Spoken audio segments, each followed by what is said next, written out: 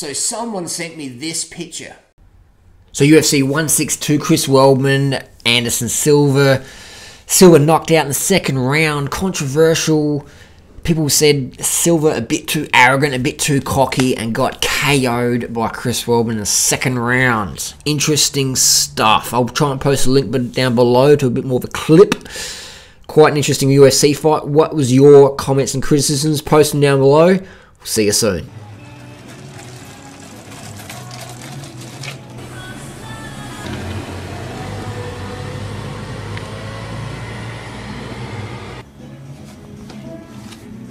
Fair trade,